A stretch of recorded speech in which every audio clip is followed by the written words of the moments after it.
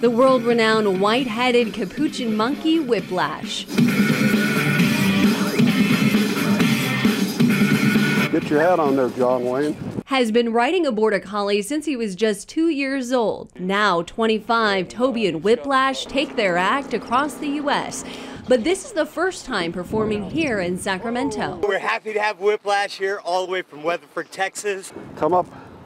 That a good boy. Owner Tommy Lucia says Whiplash is always a fan favorite. He's got something about him that people just, they love him.